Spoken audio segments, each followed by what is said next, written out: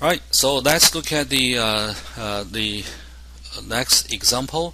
So for this example, I want to have some speed control. As you can see here, not only I want to extend and retract the cylinder, I want to have the slowly extend or slowly retract, depend on the applications. So in order to do that, we have to add more component. So the component we use for this purpose is called one-way flow control valve. Flow control, that means you restrict the air flow through the valve in turn to control the speed. Alright, so on this diagram we already know that, right? This is the push button valve, this is a single acting cylinder, we already understand that. So for this valve, you can see it goes in on this port, and I have the illustration on the right hand side. Alright, so let's look at those two enlarged picture on there, right? So I think it's better to show you from the top on here. So you can see here, depends on the connection. Alright, so if you have the air going in from the top trying to go through the valve, go through here in this way, you can see the color, right? So that's the high pressure air, and that will push those two right parts. It's a you can call that diaphragm, or you can call the flippers, right? It's almost like a door, right? A swing door, right? So you can see when the air push that, will open the door and go through this, and pretty much no restriction goes through the valve. So that means when you have the air from the top to the bottom, right? If you go the air this way, no restriction, right? So that this symbol shows that, right? So you can imagine this ball, right? Trying to block the air, but when you have the air from the top to the bottom, you can blow that away, right? So that's this direction. But on the other direction, so when you have the opposite, from if you're trying to have the air flow from the bottom to the top, then that's the other illustration out here. So you can see the arrow, high pressure air going through here, and then you can see the those two flipper, because there's the different direction that basically block those two paths on here, right? So you can see that those two paths are being blocked, but in the middle you do have a little bit of opening, but that depends on this needle. So you can turn around this screw to adjust the opening on here. If you look at here, there's some, you could have a opening on here, or if you turn the screw, make the opening narrow, then there'll be less air to flow through to go through the top. So that's why it's called one-way control, right? There's no restriction from the top to bottom, but from the bottom to the top, there will be some restriction on there. So in this way, when you have the air flow from bottom to the top, so that means you're trying to extend the cylinder. So that will depend on how do you adjust. This represent adjustment. How do you adjust the valve, right? So let's see the operation on the circuit. Okay, let's look at here, play the video. So let's build on previous. This is the flow control valve. This is being blocked, and this is a P port, and this is another port called A port. And right now I'm showing you the screw, right? You need to know there's a locking nut at the bottom. It's called locking nut, right? So sometimes if you don't pay attention on there, it won't be able to turn in on there, because you already locked the position. You need to release that, so now you can turn on the top, right? You need to be careful with that to turn different directions. So right now I'm opening the restriction, and then I can insert that into circuit, right? So you can do the same way to clamp in there. So from the valve come out, then go into the P ports. I'm going to here, right? So let's look at, yeah, that's right. So that's the A port going to the cylinder, from the valve going to the P port. So now I turn on the air. So you can see that's the normal operation. Now I can start to turn the screw. Then you can see it's the the advanced speed is being slowed, right? You can see right now very slow because I'm turning the screw on here, right? That depends on the connection. If I swap those two connections, imagine that will control the retract speed. So let me show you on here. Then extend very fast, and then when I release the button, that doesn't even go back, right? So I need to open a little bit. You can see that's very slow, right? Extend very quickly and retract very slow. So that really depends on which way you connect the valve, right? So that's why we call one-way flow control valve. Alright, let's look at the next one. Okay, so on this slide, I'm showing you that in addition to the speed control, so the one I use the one-way flow control valve, right, to control the speed. Also, we can have some complicated circuit to build on with the different logic. So first, there are two basic logics. All right, so one is called OR logic. So that is implemented by a special valve. This valve, you can see, has 3 ports, right? So you can have this one go in and this one go in either way, and then this middle one come out. So we call that OR gate. The reason for that is if either one of them, the port from left or from the right, either one of them come in, and the air will go out from the middle. So you don't have to have both on. Only one of them should be good. So you can see we have 2 identical valves on here to control this, right? So that means, for example, you have a cylinder you can control in 2 different locations. On each side of the machine, you can extend on this, or if you walk to the other side of the machine, you can also use the other button to do the same thing, right? So this is the OR gate. Then if you look at the right hand side, this is different from the OR gate, right? This is called AND logic, AND gate. AND gate, that means you have to have both way to be present in the same time in order to have this one come out. So that's the different logic, right? So if you look at those 2 valves, this one is just a push button, we already understand that.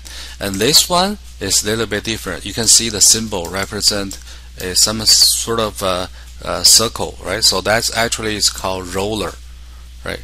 Roller lever valve, and that is a special type of valve, and we use for the automation. All right, so you can see the push button is like a manual control. With this valve, we can pick up the position with the cylinder. Right. So imagine, you can see here, according to the diagram on here, this is 1.5. Then that's represent the position of the valve, and this is the detailed symbol for 1.5. And let me clear up the diagram. Okay, so this is at the retract position of the cylinder.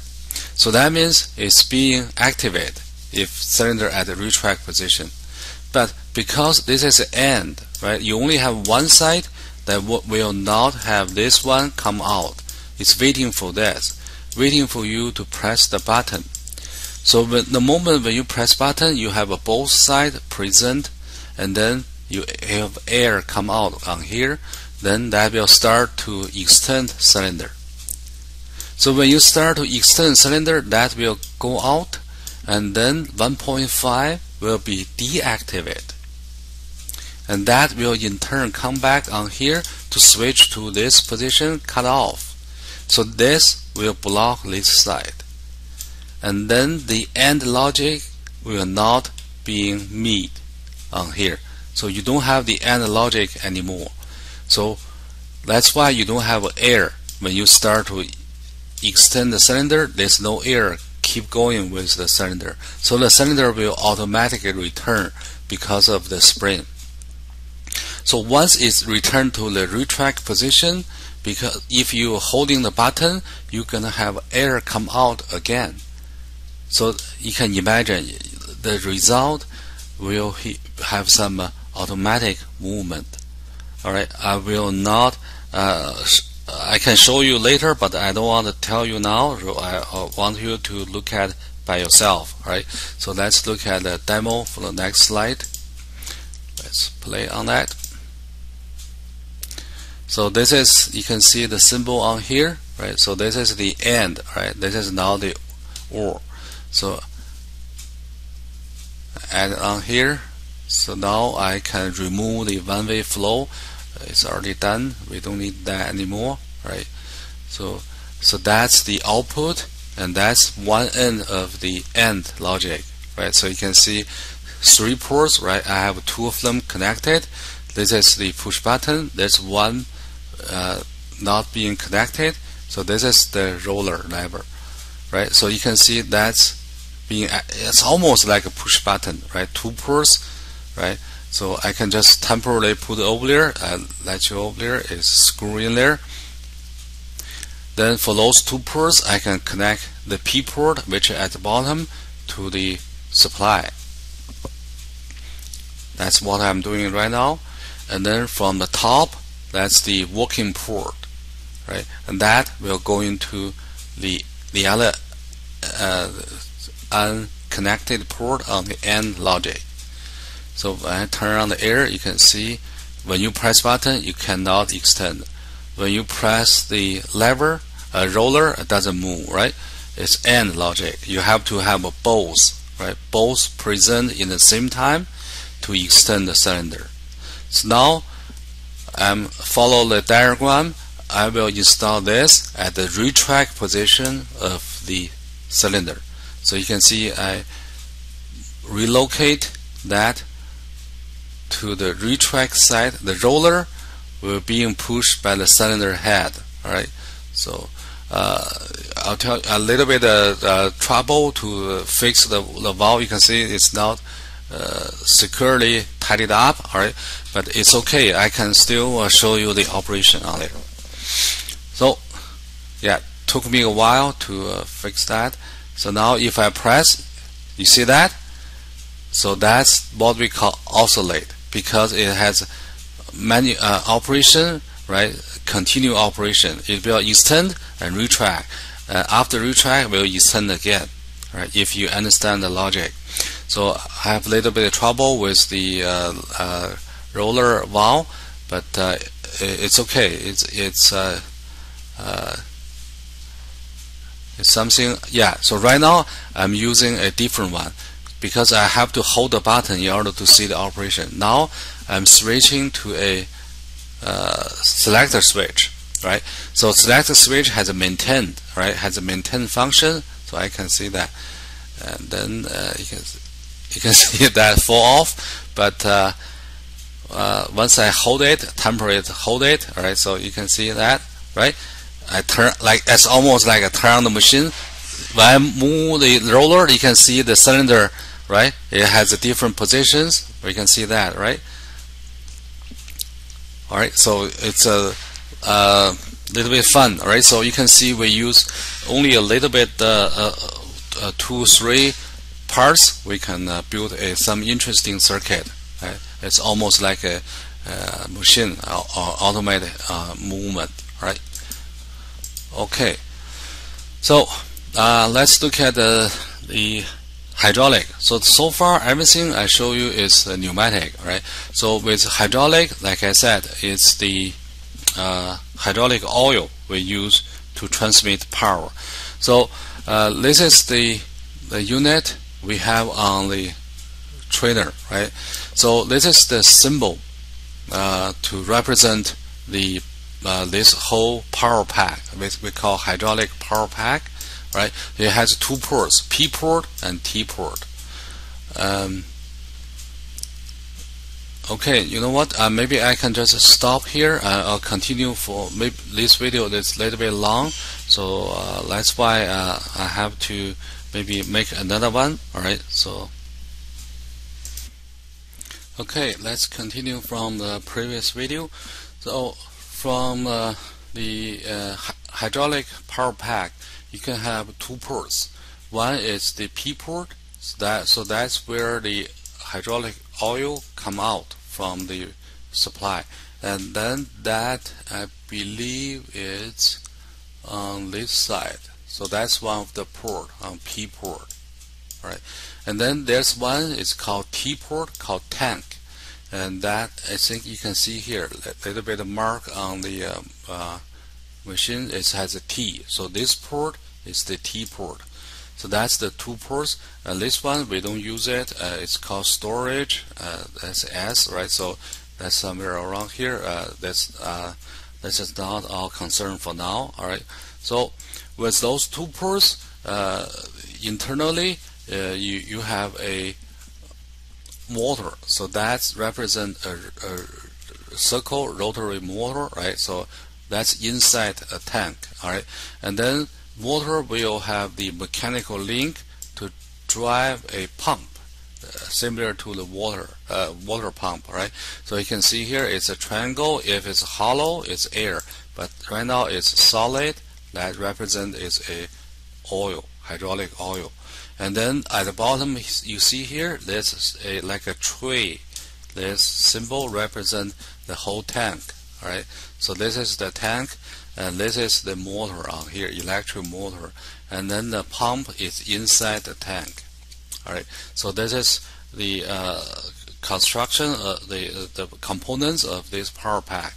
And once the pump get the oil come out, eventually will go through the P port, come out, but there's some control inside. All right, so the reason for that is hydraulic has a high pressure range, so we want to have a safety.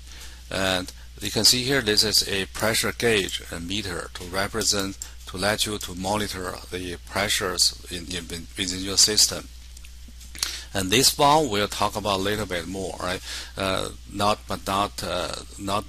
too much details on today. So the reason for that, I just want you to know that this diagonal, the arrow represent here, this knob you can adjust. So that means you can adjust the internal path of the valve if it's away from here, and then it's blocked, and then the oil will come out from the power pack.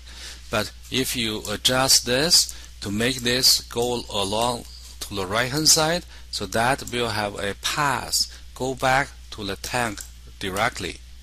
So with this shortcut, will be not much oil, or even no more oil come out from the P port. So that means you can protect with the high pressure. You can protect the power pack, so you don't have a extreme high pressure come out. All right. So again, on the lecture, I'm going to talk about more with the detail. But for now, I just want to show you an interesting hydraulic circuit, so you can see the difference compared with pneumatic. So let's look at the next slide. This is a circuit. I use hydraulic. You can see here it's a bigger pipe, right? So that's a high pressure oil. And then this equipment I have on here, this component is called hydraulic motor.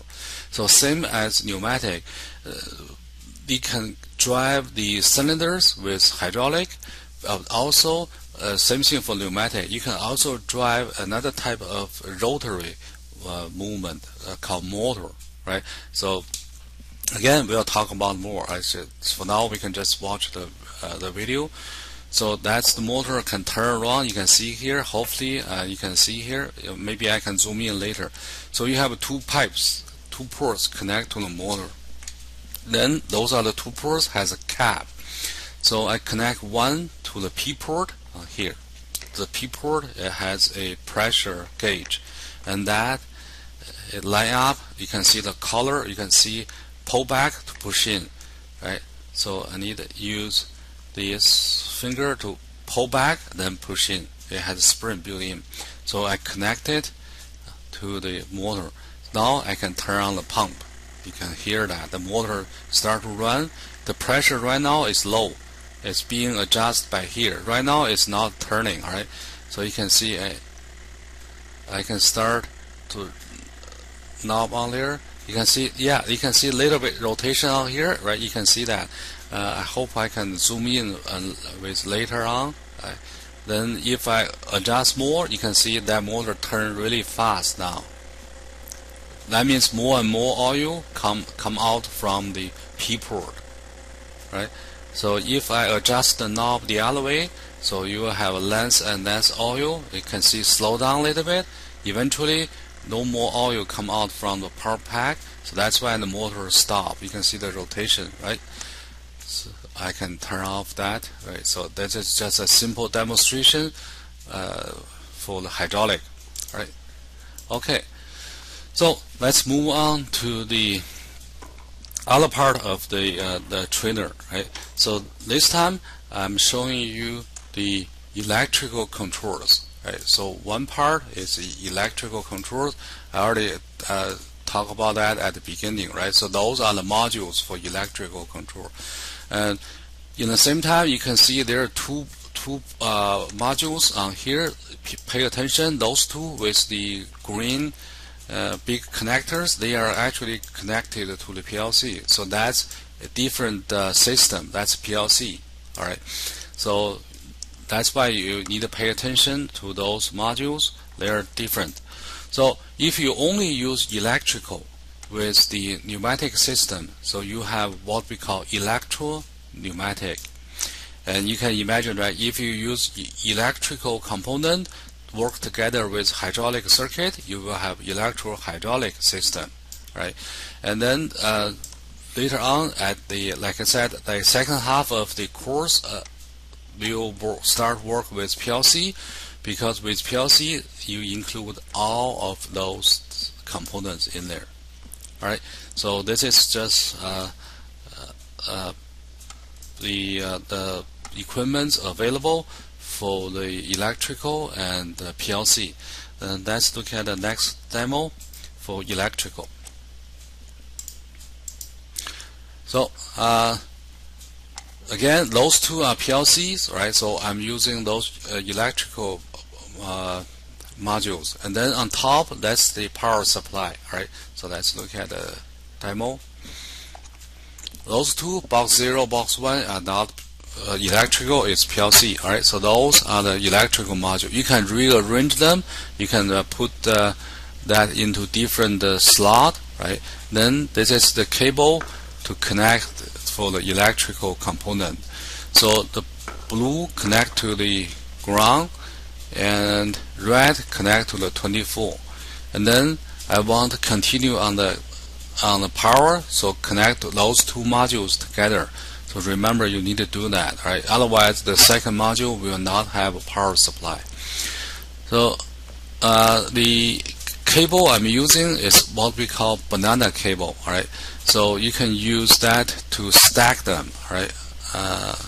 I'm not sure if I forgot to demonstrate that, but you'll see that in the lab, right? So if you need to have a jumper, you can stack them. So now you can see I'm using a push button, right? Momentary, you can see that's normally open to control the light. So now I'm switching to the normally close. When I turn the power, the light on right away.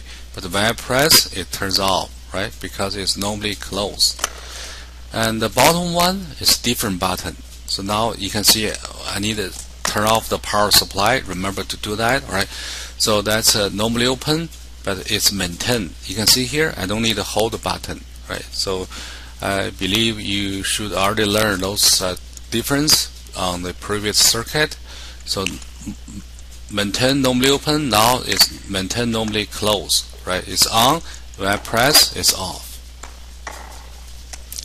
Right, so those are the basic electrical concept you need to understand. Alright, so let's look at next one. Yeah, so on this example, I'm trying to show you a very simple example by combining the electrical control with pneumatics. So with this type of system, you will see two sections on the diagram. So you can see on top, you have the pneumatic circuit on top here, right? This one, you have a single acting cylinder, and there's a valve right on here. And at the bottom, you have the electrical circuit, right? So this is what we call IEC standard. Probably you already learned the NEMA standard from the previous course, but this is a separate, different standard called IEC. Alright, those are symbols to represent the electrical component. So with the electro pneumatic, it's a very important component. It's called solenoid valve. Again, I will talk about more details on the lecture, but for now on the diagram you can see here, this is this symbol represented and also labeled as Y1. And in the same time, on the electrical diagram, you can see there's a symbol also represents solenoid. So those are the pneumatic, then this is electrical, also labeled as Y1. So that's the component, like a bridge or interface between the two systems. So other than that, you will have electrical devices like push button S1. That's a push button you can press to make it close, and then you have a limit switch S2. And there's a gap, right? You can imagine that's normally open, and that is installed at the extended position because that's labeled S2 on here, right? And then the indicator light is activated by the limit switch. So when you press the button, you activate the solenoid, and solenoid will in turn switch the pneumatic valve and then extend the cylinder. When cylinder extend to S2, that's being closed, and then start the electrical light bulb. So you will see the light turn on. Right. So this is a very simple circuit. Let's see the operation on the next slide. All right. So I'll play that. So you can see I have the electrical connect out here. This is the solenoid. This is black. It's solenoid, 2 pulls, and then I have the single acting cylinder. Yeah. So you can see it's on there. You can see that 2 pulls on there. So I first connect. This is a P port. Connect to you won't see that. I plug into the manifold, right? And then I get another tube from the working port, connect to the cylinder. So you can see I use the other end, connect to the cylinder. So similar to the push button, right? But this time the push button is on the electrical, right? So now I can use the cable similar to before, right? Use a button, maintain button. I'm not using that to control the light. Instead, I'm connecting that to the solenoid, to the power, and then to the ground. So when I press the button, solenoid will be energized. Turn on the pneumatic, turn on the power supply. Then when I press button, you can see the solenoid indicator light on, and then the valve switch, cylinder extend. When I release, you can see here. So it's not pneumatic control anymore. I use electrical button to control. Now I'm showing you the limit switch, similar to the roller, right? Lower level, but it's not pneumatic, it's electrical. I use that to connect to the electrical cables. So I use that installed at the extend position, right? So you can see there's a roller on here. The sensor will push the roller to make open close on the limit switch. So now I need to use a cable, get power to connect to one end of the limit switch, and then the other end going to the I change it to different pilot light. Right. So then let's see that. Right. Extend. You can see the cylinder activate the limit switch, and limit switch turn on the light. You have an indication, right? For example, if you don't see the cylinder, right, the operator can only see the button and the indicator light. Right, the cylinder is somewhere inside the machine. There's no way you can see that visually, but if you can wire the circuit like that, right, you will have an indication to tell you the cylinder is fully extended. Right, but still you can see this one is rely on the physical contact of the limit switch. Right, as you can see, you already see that because of the physical contact over the time, it can wear out very quickly. So that's why in the next video I'm going to show you a sensor. With sensor, you don't have to have the physical contact, right? So let's look at the next one.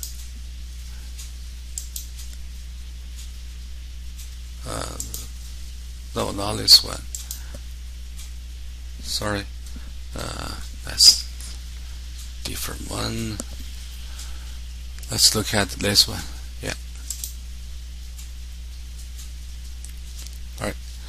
This is the sensor, right? So you can see 24 volt, 0 volt is output, 3-wire sensor on her symbol. So this particular one is called photo sensor. In the moment you will see that, similar to some of the sensors at the garage door, right? If you have a sensor at the bottom of garage door to check the positions of the door, right? So I connect to the power and the signal. Now I'm connecting to the ground. Once I connect to the ground, you can see the sensor power on. You can see the light, right? You can see the light indicate the sensor is turning on.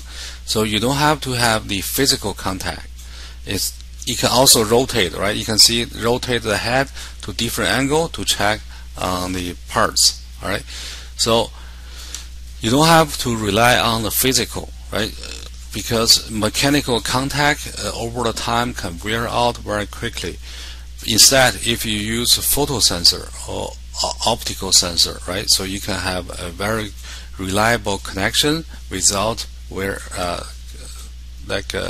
the physical contact. So you can see I put that into the extend position. Then they'll do the same thing, but without physical contact, right? You can see sensor detect the head of the cylinder and then turn on the light, right? If I release button, cylinder retract. All right. Okay. So this is the end of this lab. All right. So